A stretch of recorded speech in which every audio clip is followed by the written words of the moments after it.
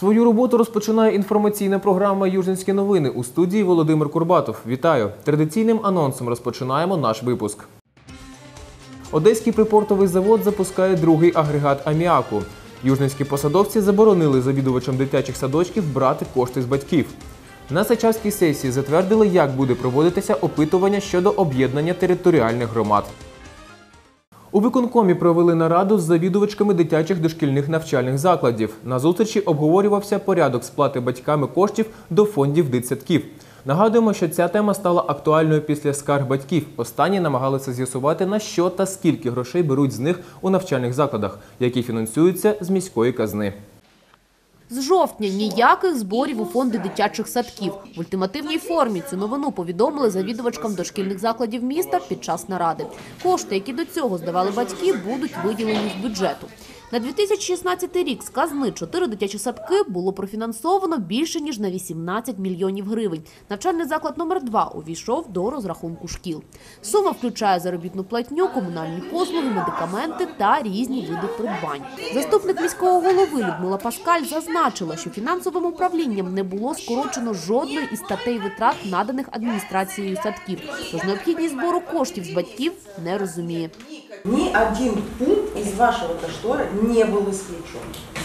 Сколько дали, так или нарисовали, так мы ответили. На что, сколько вы попросили, столько денег и выделили. Почему мы опять возвращаемся к батьківським коштам? Людмила Огороднікова, завідувачка 5-го дитячого садка, розповіла, що з 2003 року заклад не отримував коштів на придбання канцтоварів для дітей. Окрім того, передбачена бюджетом сума на закупівлю мила, посуду та інших предметів недостатня. Ни разу бюджет города Южного не дал денег на игрушки, 5-му детскому саду, я не говорю о другом, не дал денег на приобретение канцелярских товаров для детей. А что значит для детей? Если у нас бесплатное обучение, значит я должна купить 300 альбомов, 300 пластилинов, 300 кисточек. Все, что есть в 5-м детском саду, это куплено за счет родителей. Кроме одной группы. Мебель дали, на мебель деньги дали 2 года тому назад, когда мы переоборудовали. Ни копейки денег бюджет не дал на мебель.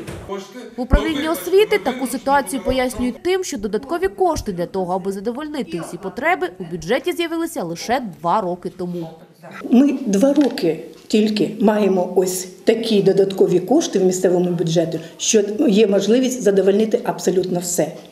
Раніше цих коштів було набагато менше, і дійсно вони розподілялися по всьому місту, і в нас було не тільки заклади дошкільні. Кожний бюджетний запит повинен бути аргументований і підкреплений відповідними документами. Якщо немає аргументації на те чи інше придбання, або немає документів, які уточнюють, що це придбання коштує саме стільки, то відповідно такі документи не проходять. Увагу Євгена Ігнатовського привертає той факт, що, як стало відомо управлінцям, майже у всіх дитсадках сума збору однакова – 60 гривень на місяць. Секретар ради назвав цей факт майже змовою. З наступного року бюджет має взяти на себе і поточні ремонти у дитсадках. Вот эти родительские деньги, так называемые, которые собирали в школах и садик, прикрывали с чем? Что нам не дает бюджет денег на текущий ремонт. Это замена какого-то там 10 квадратных метров линолеума, там покраска какой-то стены, замена окна, это текущий ремонт. Вот мы уже с ними разрабатывали, буквально 3 месяца общаемся и с управлением образования, и с администрацией школы, и с администрацией, и планируем вот эти деньги на текущие ремонты. И они будут заложены в их финансовые планы и будут профинансированы. До кінця тижня керівники дитсадків мають проаналізувати потреби своїх закладів та обґрунтувати їх у письмовій формі. Питання про додаткове фінансування буде винесено вже на цю сесію 19 жовтня. Одеський припортовий завод розпочав запуск своїх виробничих потужностей 4 жовтня. НАК «Нафтогаз України» підписав контракт з ОПЗ про поставку сировини. До кінця цього місяця на підприємство має надійти 55 мільйонів кубометрів газу. В ці дні в роботу запускається другий агрегат аміаку. Найближчим часом розпочне роботу цех виробництва карбаміду. У зв'язку з відновленням виробництва підприємство переходить на повний робочий тиждень. Питання про преміювання працівників поки що не розглядається. 4 жовтня у Сичавській сільській раді пройшло 14-те засідання сесії депутатів 7-го скликання. На порядку денному було 7 питань. Зокрема, обранці визначили форму та процедуру проведення консультативного громадського опитування стосовно об'єднання територіальних громад.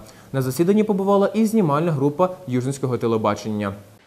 Южне чи візирка? Ця тема вже декілька місяців актуальна для мешканців села Сичавки. Попередні спроби визначитися супроводжувалися конфліктами. І депутати сільської ради вирішили провести консультативне опитування. Хоча такий захід і не прописаний у законі. Із 7 питань порядку денного засідання 14-ї сесії найдовше та найемоційніше обранці обговорювали саме процедуру опиту. До кого приєднатися мешканці Сичавки вирішать таємним голосуванням. Але захищеність бюлетенів турбує депутатів. Все-таки настою на ще додаткові печатки. 2 громади – Візірки і міста Южного, тому що не захищені бюлетені. Додаткові пропозиції про застережні заходи, такі як печатки та підписи членів комісії на бюлетенях, були відхилені. Сільський голова Сичавки Валентина Попоніна можливі фальсифікації виключає. Говорить, зважаючи на резонансність питання, день так званих виборів пройде під контролем спостерігачів та ЗМІ. Комісія отримує у суботу бюлетені по кількості виборців. Приймає бюлетені. Зложить їх в сейф, опечатає вся комісія. Я не розумію, яка може бути фальсифікація при комісії, як ви кажете, половину на половину, при спостерігачах. І я так розумію, що в нас буде телебачення працювати в автономному режимі цілий день. Комісію та спостерігачів депутати затвердили списками. Окрім того, обрали голову і секретаря комісії. Проект рішення про проведення громадського консультативного опитування про об'єднання територіальних громад присутні прийняли одноголосно. Я прошу голосувати.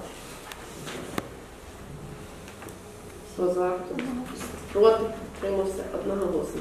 За процесом об'єднання громад у Сичавці слідкують ретельно. Аби бути у курсі подій, на сесію приходять прихильники як Южного, так і Візирки. Южный будет 32 голоса, в Сичавке будет там 1 голос. Кто решит, вашу проблему решает или мою проблему? Естественно, решает вашу проблему, потому что 32 человека проголосуют за вас, а за меня не проголосуют. А в Визирке, если получится, у нас жителей больше, чем у Визирки. Больше. У них 1200, у нас 2000. Уже наших депутатов будет больше. У меня сторона такая, как гласит правило. Есть правила, есть методики формирования спроможных громад. Если посмотреть на нее, то первый, где центр громады должен стать город областного значения, который является Южным. Но там же также сказано, что это добровольное. 11 жовтня пройде засідання Одеської облради, на якому депутати мають прийняти перспективний план територій громад. Таким чином, питання, чи вплине голосування на результат об'єднання, залишається відкритим. На сесії 4 жовтня був присутній депутат Лиманської районної ради Сергій Кривенко. Опитування він вважає доцільним і вбачає в ньому миротворчу складову. Депутатский корпус разделился там наполовину. Да, кто-то за Южный, кто-то за Визирку. Поэтому для того, чтобы они приняли свое решение, они хотят увидеть, почему тайным они сделали, для того, чтобы сосед не знал, за кого там соседка проголосовала. Ну, чтобы дальше мирно жить. Таємне голосування пройде 30 жовтня у приміщенні будинку культури. Також передбачене голосування на дому. Центр соціальних служб провів тематичний конкурс серед учнів. Свої есе представили понад 50 школярів. У творах учні ділилися своїми думками про проблему наркоманії. Переможців конкурсу нагородили грамотами та призами. У вересні у школах міста пройшов конкурс письмових робіт «Наркотики. Крок у бездну».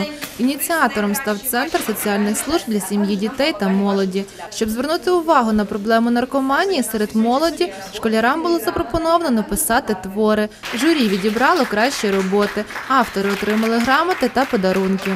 Дальнейшая судьба этих сочинений состоит в том, что я буду некоторые очень хорошие, интересные фразы, мысли, словосочетания использовать в своих тренингах, видеолекториях, беседах на тему наркотиков.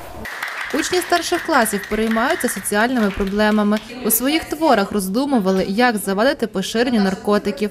Діти цікавляться цим питанням і мають свою чітку позицію. Я писала сочинение, в котором рассказала о том, как можно бороться с этим и почему это вообще возникает. Наркотики – это очень неправильное решение в жизни. Потому что нужно всячески избегать и помогать другим людям это избежать. Я даже сталкивалась в жизни с людьми, которые употребляют наркотики.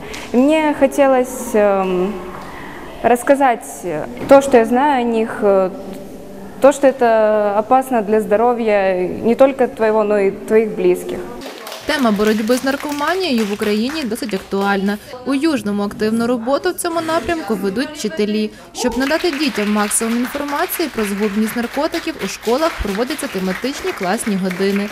Приглашаем представителей из нашей больницы, из поликлиники, которые проводят тоже тематические беседы про наркотики. Очень много различной литературы и различных программ, которые тоже очень хорошо освещают эту тему.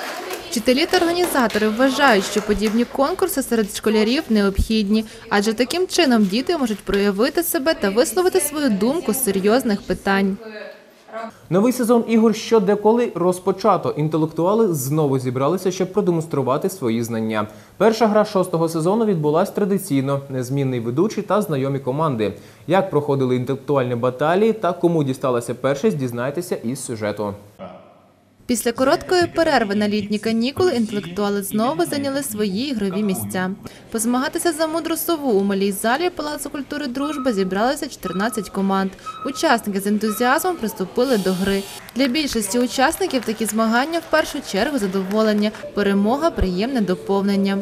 Есть желание у многих команд, ну, у всех, скажем так, у всех команд почаще собираться, поэтому мы хотим собираться каждый месяц, а в декабре, возможно, соберемся даже 2 раза. До нового сезону гри «Що, де, коли» заводчани добре підготувалися. На літніх канікулах не витрачали час, набиралися досвіду на міжнародних іграх. Тепер класичної гри інтелектуалам замало, бажають нововведень. Каждая команда готовит вопрос, и мы будем их зачитывать для того, чтобы как-то привлечь команды к созданию интересного и хорошей атмосферы у нас на соревнованиях. Перший тур гри видався для команд досить легким. Каверзні запитання не злякали гравців. Результат – більшість правильних відповідей. Очевидні переможці визначилися уже в середині другого туру. Гравці відділу автоматизованих систем управління «9-й біт» та «Тесла Електроцех» впевнено вийшли у лідери. Одразу за ними «Олімп», «Позитив» та «Скрепка». Ці команди у фіналі розіграли 3-є місце. Бронза дісталася «Позитиву» з ОТК. Малу сову за найоригінальнішу відповідь отримала «Домінанта».